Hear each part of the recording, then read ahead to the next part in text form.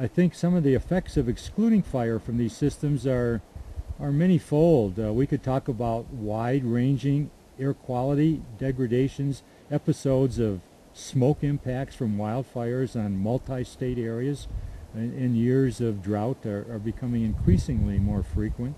We see the unnatural accumulation of fuels as we've kept fires out and they no longer clean up fuels on the forest floor and various different kinds of ecosystems.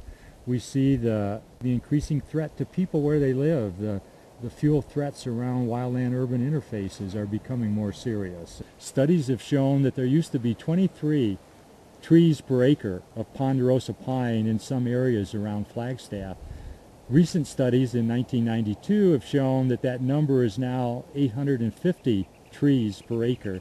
Now you can just get a mental image of 23 trees per acre versus 850, and you can imagine the crown fire potential that exists in those dense and what we call dog hair stands of ponderosa pine today. So when there's a lightning strike, when there's a drought in northern Arizona, these fires are extremely difficult to control for the firefighter. They're threats to the firefighter's life and welfare. They're threats to the urban-wildland interface around Flagstaff. And there is a better way, and the better way is to reduce the density of those stands in whatever mechanism makes sense before the drought and before the lightning, so that the firefighter can be more successful. The neat thing about working in fire now is that the agencies are working together. The Fish and Wildlife Service, Bureau of Land Management, Forest Service, Park Service, the Department of Defense is getting interested.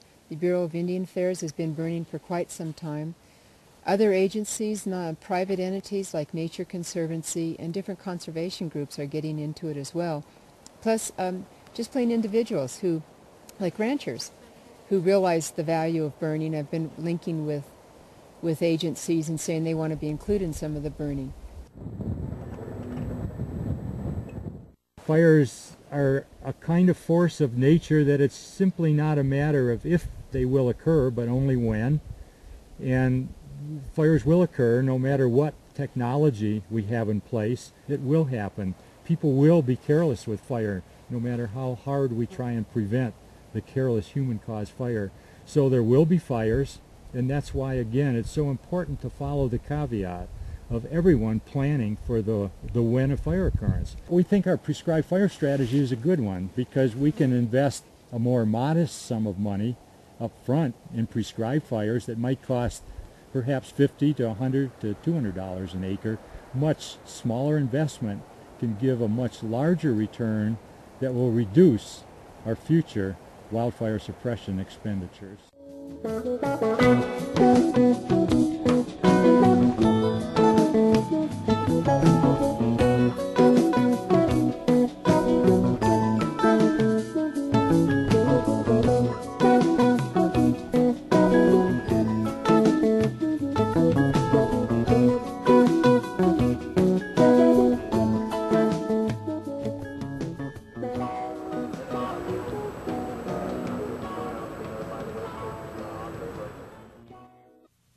Jerry Williams is the Director of Fire Management for the northern region of the Forest Service.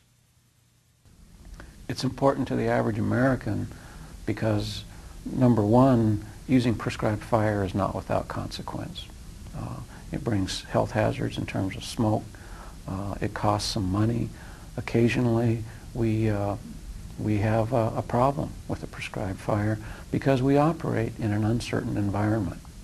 And anybody who's dependent on a weather forecast, whether it's a day at the beach or fishing or whatever, knows exactly what I'm talking about.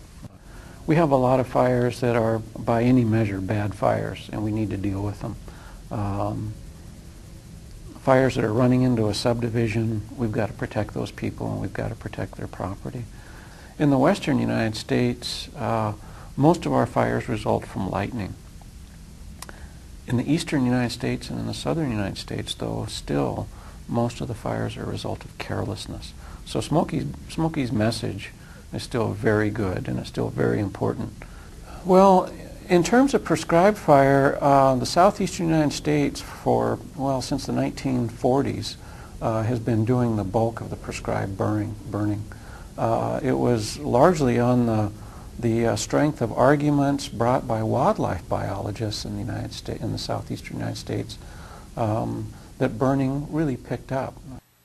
Douglas Vodolina has been with the Florida Division of Forestry for over 25 years. If land isn't prescription, in other words, it's burnt every 3 to 5 or whatever number of years the prescription is, an occurrence of ignition of a wildfire will be less severe.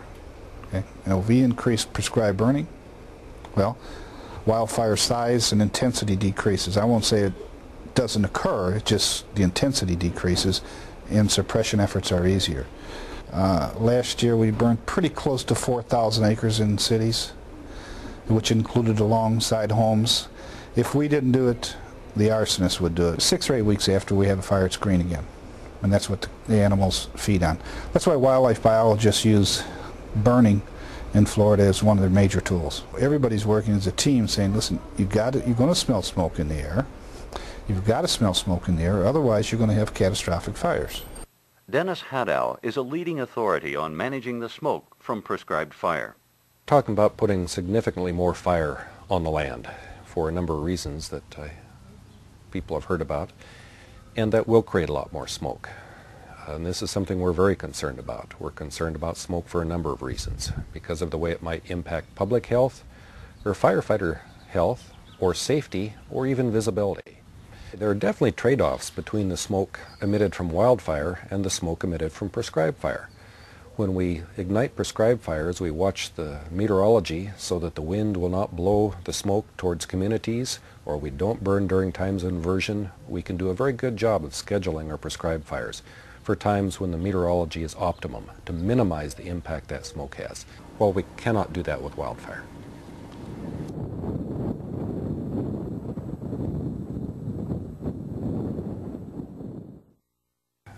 Now, if you've traveled 1,000 miles in a station wagon with a back seats full of children to see the Grand Canyon, and you get there and it's full of smoke from either a wildfire or prescribed fire, you're probably not going to be very happy.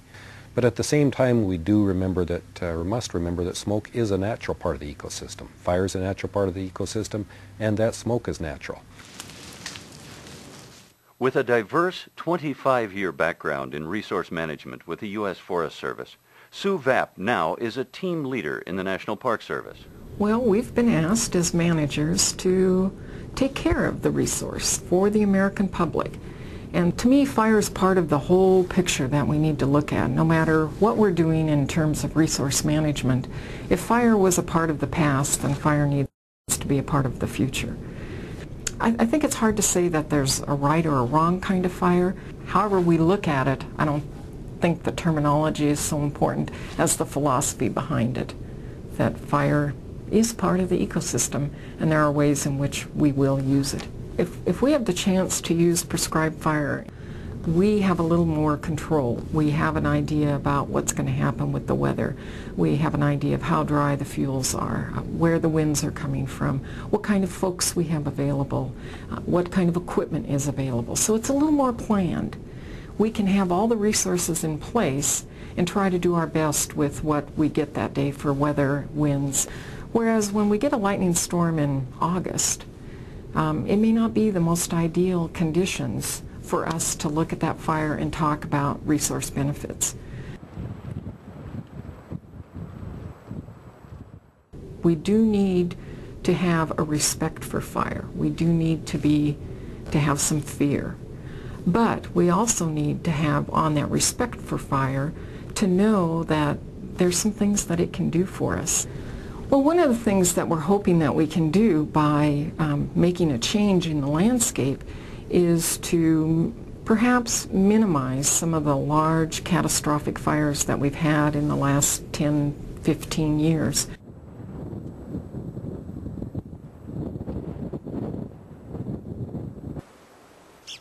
Wise stewardship of our natural environment goes beyond the restoration of fire. The complexity of our ecosystems will constantly present new lessons to our scientists. We do not have all the answers, but it is the responsibility of our managers to apply the lessons as they are learned.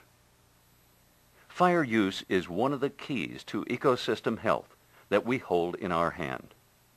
The return of fire to our landscapes should be celebrated, as when a drenching rain ends a drought. So when you see or hear news of a prescribed fire, please understand all the good that it can do for the people, plants, and animals across the nation.